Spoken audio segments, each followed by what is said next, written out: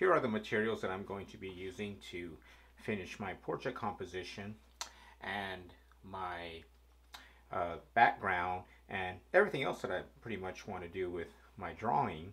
As you can see, I like to have everything at my disposal laid out in front of me. So once I have an idea and I have inspiration, I immediately just react and grab what I need to draw, whether it's a watercolor here. I have all the colors ready to go. I have a small palette here, but I have a large palette here on a white ceramic plate. As you can see, I already have some of the primary colors there that I'm ready to go. With that, I have some watercolor brushes. I have a large 1 inch. I have a 3/4 inch watercolor brush. Remember, those are different than oil painting brushes. I have a round watercolor brush here that I can use to make some interesting line. I have a small detailed watercolor brush. I have a sumi brush for some nice, good, exciting, more gestural marks. And I have a marker here that's both a brush marker, so it flexes almost like a calligraphy marker, and it also has a nice, good, hard line. So, I have an array of pencils here, all drawing pencils from charcoal pencils all the way to soft and hard detail pencils, sharpened and ready to go. For instance, this is a 2B here, and I have 4B, HB, and of course, like I said, a charcoal pencil, so I can have some good line and some good dark shadows if I need to. Again, this is creative drawing, mixed media drawing, so we pretty much use anything that we want. And that's what's great about working on good, strong papers, that you can really apply some mixed media. Other larger brushes I have a glaze brush here, or a bamboo, a larger sumi brush. So that's a great, large, exciting mark. Takes a lot of courage to kind of use something like this. Once it's on, but sometimes that can really just direct the whole idea, the whole inspiration, a certain path. So I recommend some large brushes, because sometimes you just don't know what to do. Make a large mark, see where it takes you, and don't be afraid to do stuff like that with some larger brushes. It could even be an old household, real old paintbrush that you use for the porch or something aggressive. I also have water here. I have 2 jars of water so I can clean my brush and have a good clean source of water, supply of water. My sumi ink with its own palette here, so I can really separate those blacks. Remember, sumi ink is different from your watercolor, so make sure that you have that separated. But that's for your exciting, just large marks, exciting brush strokes, and just some action kind of marks. I have an array of all the colors that I need of markers. Sometimes the best way is to go graphic on a certain part. Again, I like to use everything to draw within. Of course, I have some Prismacolor for some more controlled marking. So it doesn't really matter if you are going to use everything.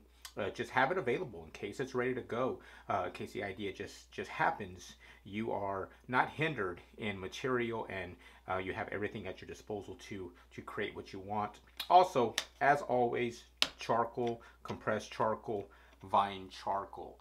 It's always good to have charcoal and an eraser. Either it's a gum eraser or a white eraser, but charcoal should always be in front of you, just in case you want to go all the way back to the basics to make a mark that you can get rid of. To plan something out, charcoal is always the way to go. And a sharpener could be a box cutter or a regular pencil sharpener. Again, I like a box cutter so I can go ahead and carve the shapes that I want on my pencil. The point is to get yourself all the mediums that you can think of in front of you, because that does make a difference. If they're not in front of you, sometimes you just forget about that type of color or that process or that material, and it could be the one that you're looking for, or the one that keeps you in front of the sheet of paper and keeps you making the marks. That's really what a good drawing should do, is keep you in front of that sheet of paper, and the inspiration to keep working should flow naturally, and it should be fun. And sometimes to have fun, have all the toys in front of you, and then you can just jump in and see what happens. So I'm just going to start off, and I've already applied some water to the areas first. So I'm just going to work on the background, and I'm just wetting down this area here, not the head, not this triangular shape, not this plant form, just everything else. I've already given it a few coats of water with my large 1-inch watercolor brush. Again, any brush pretty much works, and you're gonna have to do it a few times because you'll be surprised on how much water that paper soaks up. And then I'm going just to grab my yellow because I've just decided to start off on a pretty bright color. I want a pretty hot background to start off with, so I'm just going to add a base color, and I want you to do the same. You just, you know, add any color you want in that background area. And since it's wet and we're using a wash technique, don't worry about detail. Just try to get a tone that you enjoy.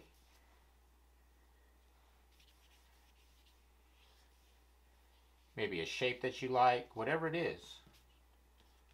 It's just a base coat, so allow it to be a little more freer on the movement. Doesn't need to be anything specific, just to get you started.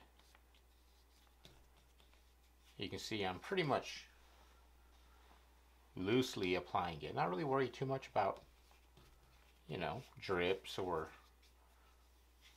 crossing lines.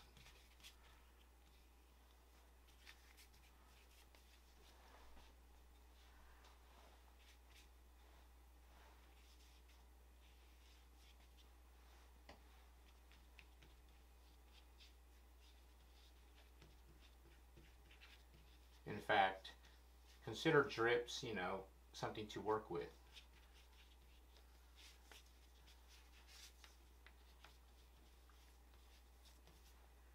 But if drips get a little bit out of control, I'm going to switch to my round brush so I can get inside some of these areas here.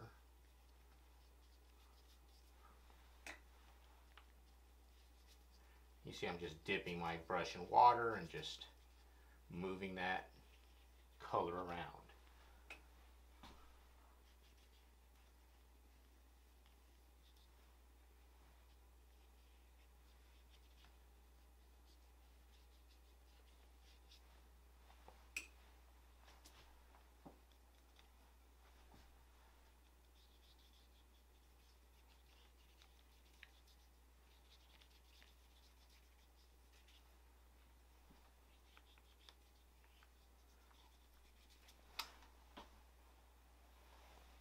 I'm already applying some line forms. What's nice about watercolor when you're using it in this scale, because this is pretty large scale for a watercolor, but again, what's nice about creative drawing is that you mix painting and drawing and watercolor and printmaking and collage, all these different techniques into one image. But you can see how I'm already, and I'll do a close-up, but there's already some line being formed because now I'm using overlapping what I've washed with this smaller round brush, and just within that time frame the paper dries, which allows what you're overlapping, like what I'm doing here, to pop out. So paper's great that way because it soaks and it dries at all these different levels and consistencies, and then you can really add layers of different colors and washes. And that's my first step to kind of get me going, and then I'll sit back and look at it and make another decision as I go along. So here's just a close-up image of that first step of just applying a background, and you can see how there is just a little bit of texture that I've created, again just to get things going. A nice simple wash in the background. Make sure that you choose a primary color, so that would be red, blue, yellow, green. And that's just a good place to start because then we can wash over and mix over that to create any color that we want. So just a quick view of the first step, and then I will continue on, and then at some point just start drawing. I think that it's important for you to develop the confidence just to begin, and hopefully the colors and the forms and the lines just flow. So I've grabbed my smaller 1-inch watercolor brush, and I'm working on that lighter area on the horizon line and just kind of making some interesting shapes. So I'm overlapping the area with some water, again, not up here, just on that horizon line. I want to get some depth and maybe a interesting range, and I'm watching to not go so far in this area here where I have this design, and then I'm going to grab a little bit of blue here, so which is a nice bright blue, turquoise blue, and then I'm going to do a little wash of that, and I'm just going to kind of use my flat brush just to kind of make an interesting kind of shape in the background, kind of some interesting blue mountains. It's up to you if you want to proceed this direction like I'm doing, but you can try to make your own mountain range or make your own background form, shape, whatever it is. And that's just going to give me a little bit of information in the background to already start to create, hopefully, some sort of a environment that can speak to me as to where this is.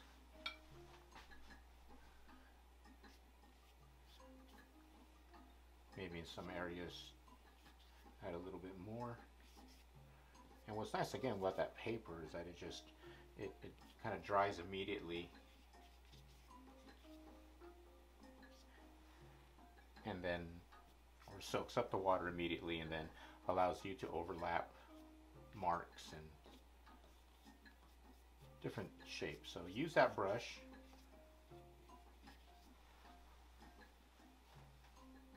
And that's a pretty good second step for me. I like that. Next, I've grabbed my smaller watercolor brush again, and I'm going to be working in this middle ground. So I've done the background, or created a horizon line, and kind of some distance with that yellow up here down. Now I'm going to try to bring in this middle ground space right behind the portrait here, and I've already given it a coat. And you see how, you know, I work fairly loosely when I do my drawings. I don't worry too much about the accuracy, and that's what's great about washes, is that the more you layer, the more detail, the more accurate you can make it. So even though we're dealing with the wash that you can't erase or get rid of because we're working with essentially inks and pigments, don't worry about it because you can gain detail as you go along.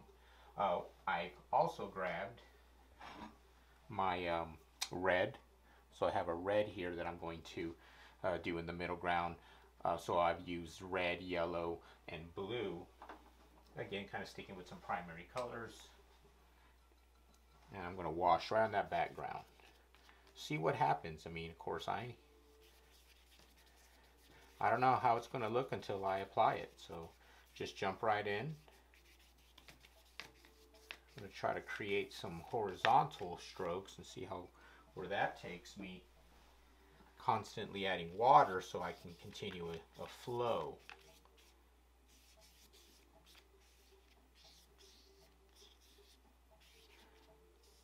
So let that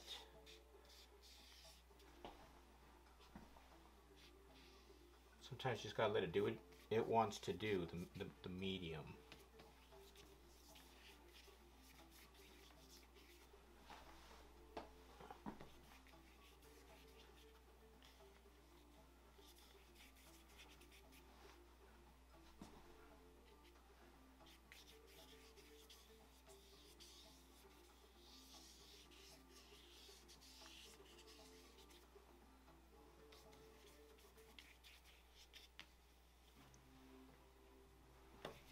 Okay, done some work over here.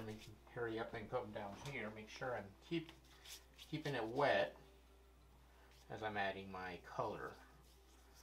I want a consistent texture.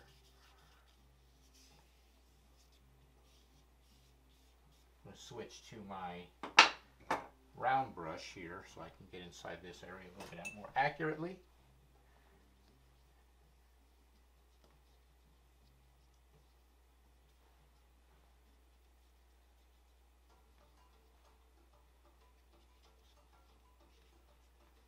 You know, I'm just also creating some interesting just shapes that I enjoy washing.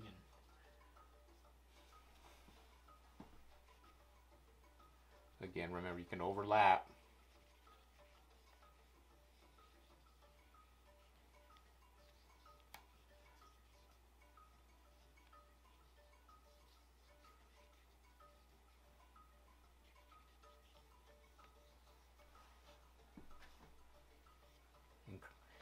Maybe give it some line. Again, I'm with my smaller round brush, and that's allowing me to do some drawing. Just creating some textures in the background, trying to make it move back.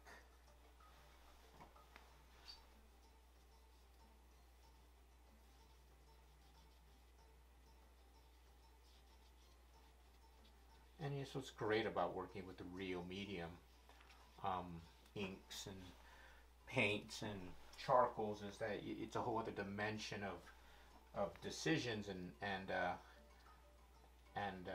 you know, you're dealing with infinite amounts of actions with the soaking of the paper, the dripping of the water, the drying time, all those layers of happenings, physical things that are happening, just allows the depth to almost just happen just by the sheer action of you using real materials. Let a process develop that. And you see how I'm kind of creating some interesting vibration, mirage movement I'm trying, and I can keep going with that texture as far as I want, because remember, that paper is drying, and every time I touch it, it's just creating a little bit more of a layer on top of that drying color.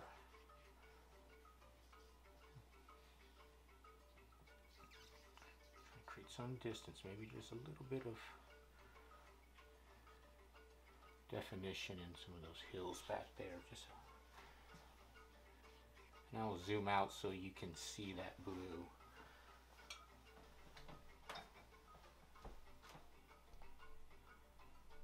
Okay.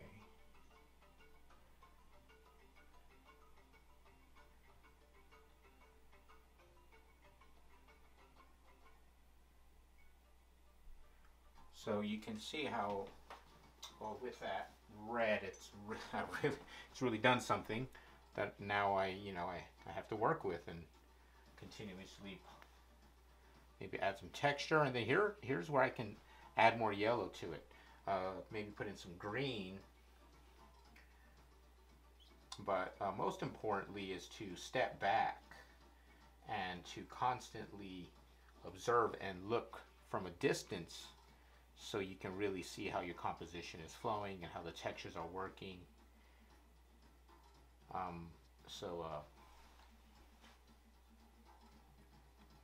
It turns into a lot of fun pretty fast once you start layering. So my foreground is at a beginning point where now I can really start to make decisions on the 4 points of interest that I have, and already starting to do with some color choices. So green would be a good option, maybe in some areas, combinations of blues and maybe some purples. So start to mix some of these primary colors that you have, you know, and you have some green already kind of arriving with that mixture of the washers and the blue and the yellow here. So maybe I can bring some of that green out, obviously, to the plant. It's probably a better choice. But again, anything can happen. Your plant can be any color that you want. Your world can be any arrangement of colors that you can imagine.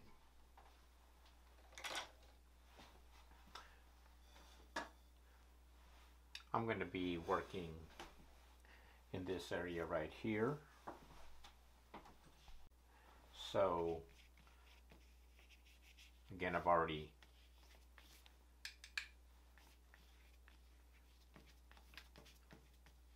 done one layer of water. I'm just going to do it one more time, and I think that's where I'm going to put my green. Again, sometimes the easiest way to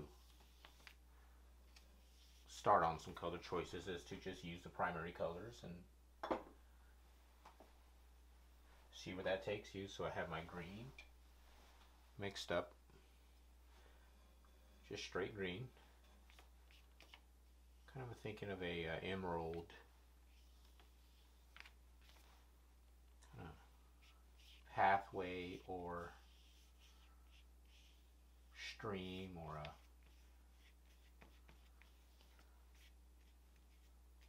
who knows. But I'm going to do a real light green because I don't want to really overpower it.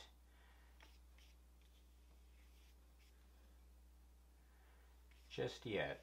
Again, you know, take your time as you are making decisions, and it's going to take you a few days, and just live with it for a while. Stare at it.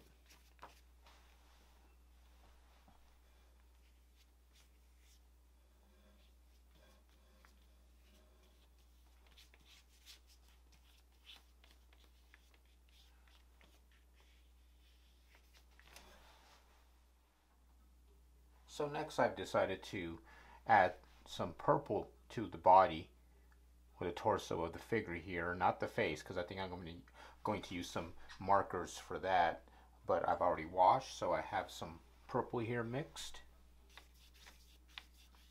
So I'm just going to do a simple wash first. I've added a little red to that purple.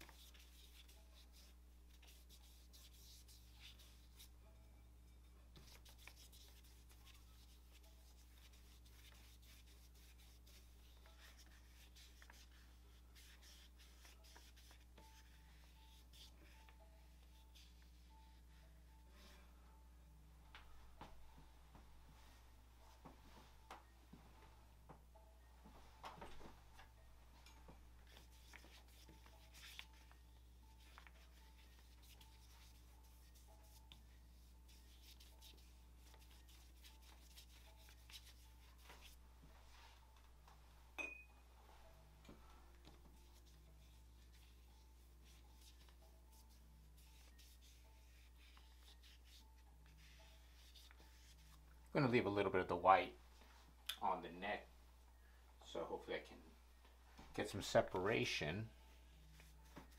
And I kind of like the fade of the shoulder to a light pale, so I'm going to keep that tonal range going here on the shoulder here. So go from a dark, add a little bit more red here on this side, see what happens. But that's good enough for me. That's for now for a night light purple wash. Then I can later on go add some darker tones overlapping after that dries in a bit.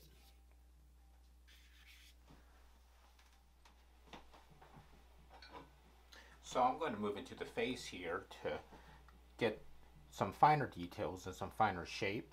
I've done a lot of washing. I've created an atmosphere. I kind of feel like I'm figuring out who this person is, and just more detail now. So I moved to my smaller round brush. I've already wet this shape here that I've created. And of course, you know, you're going to do it your own way. You can do this loosely, you can draw, you can gesture some face, whatever it is. Again, I'm just showing you uh, how I process and use these stages to build a drawing.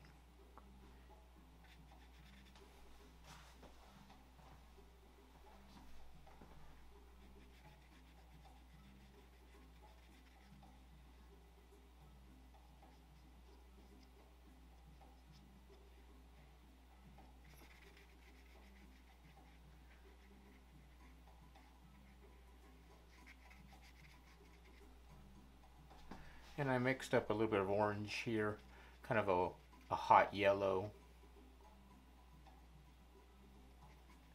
And then I'm going to get some further definition.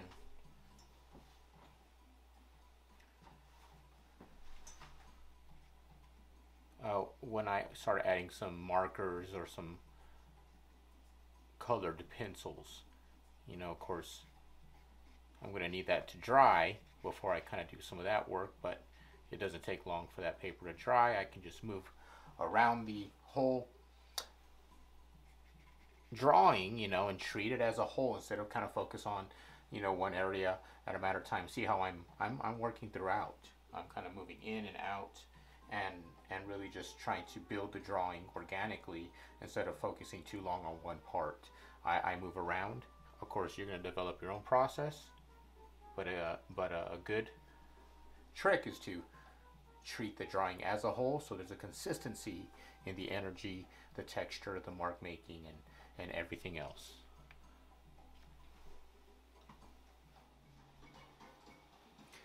So I'm moving to the cactus here and soaked a few of these flat forms, and I'm going to do a blue-green on just these certain areas here that I've already prepped. Now I want it kind of darker, so I want it to kind of stand out because, or have more intense color because it's in the, it's in front of us, it's in the foreground. So I'm just going to kind of do some shapes again, kind of going for more a blue-green.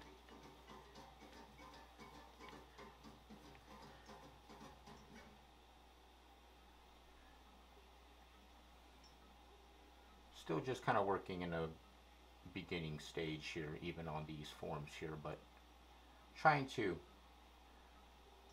merge some of the color together now. So I've got blue and green here, so let's start kind of creating some color that is a combination of the primaries, so some secondary colors might be interesting.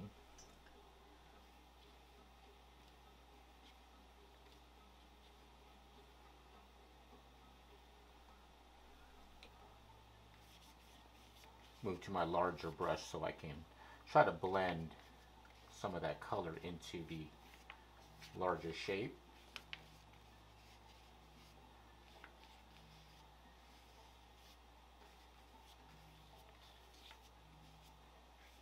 I always have a towel in case I want to soak up some of the drips that might be occurring.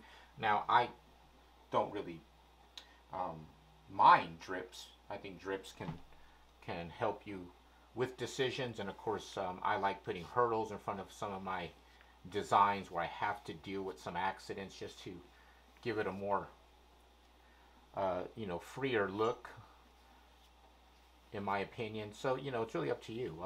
Again, you can always work flat when you're working with techniques like this, you know, washing and more of a watercolor technique.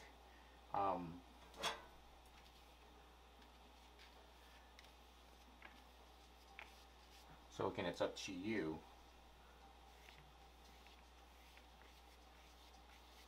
But drips to me kind of just make the drawing into more of an object where it's you know, it's something that occurred. It's something that cannot be recreated. It's a moment, and it's not trying to assume that what we're working with is a watercolor material. I'm not trying to make it look like an actual, you know, realistic form. I want the process, and that's the type of art I like. I like seeing work and process and material.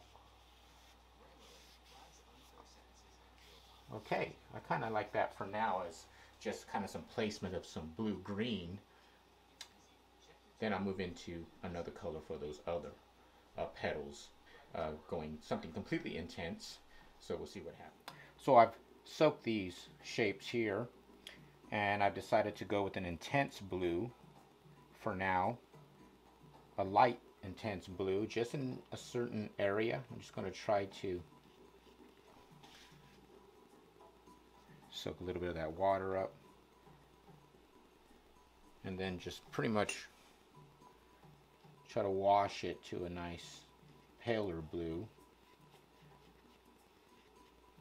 Again, we'll just see what happens. And remember, all these steps that I'm doing here is just the first initial wash. It really is just to help me begin. I mixed a little yellow in there, see what happens. Ah, there we go. That green really helped that blue a lot.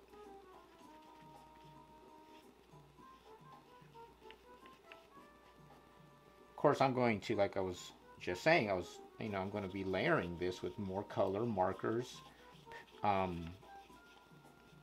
So don't worry about, messing up if you feel that's something that you've done, or do not worry about that, because that's what's great about these washes, that they're so thin, and you can just layer on top of that if you're using good paper.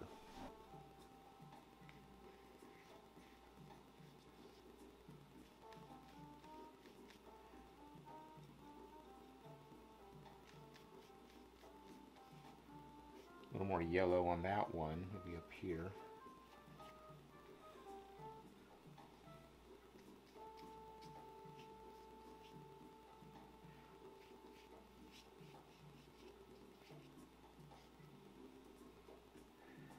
Go ahead and get some more yellow on this stem form here.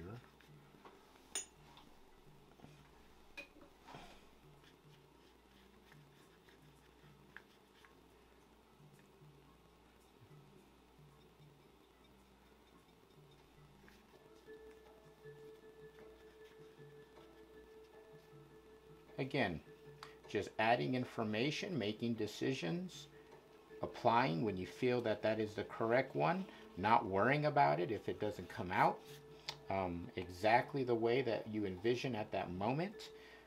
We are on a journey of building a drawing with decisions, and trusting those decisions, trusting that those decisions will eventually work themselves out as you continuously work, apply, and try to envision the image. And listen to the image. Listen and look. And when I say listen, I know that sounds a little, esoteric, of course, but it really is a technique of looking, observing, making decisions, and listening to your imagination, what it says to you in your subconscious, and also what it shows you image-wise in your subconscious. Sometimes, again, you have to step away, assess it, have a cup of coffee, and then come back and just look at it and live with it for a while. But it will happen. It will create an image if you just allow the process to guide you.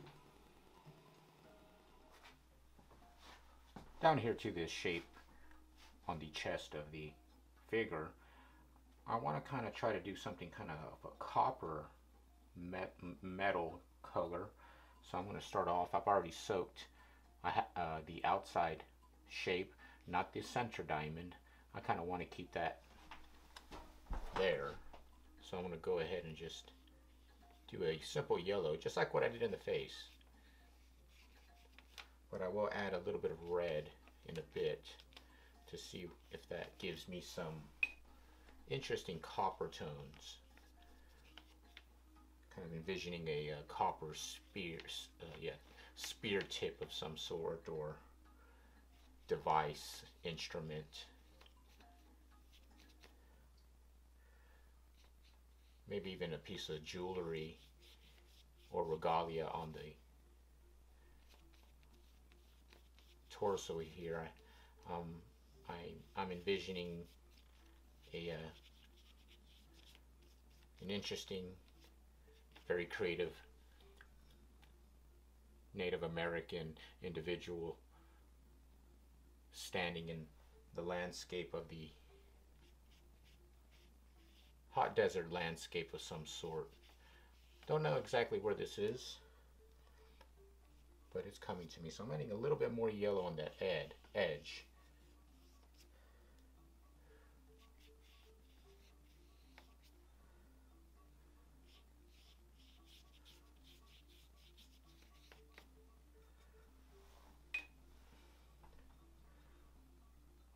Adding a little bit of red. Let's see what happens if I...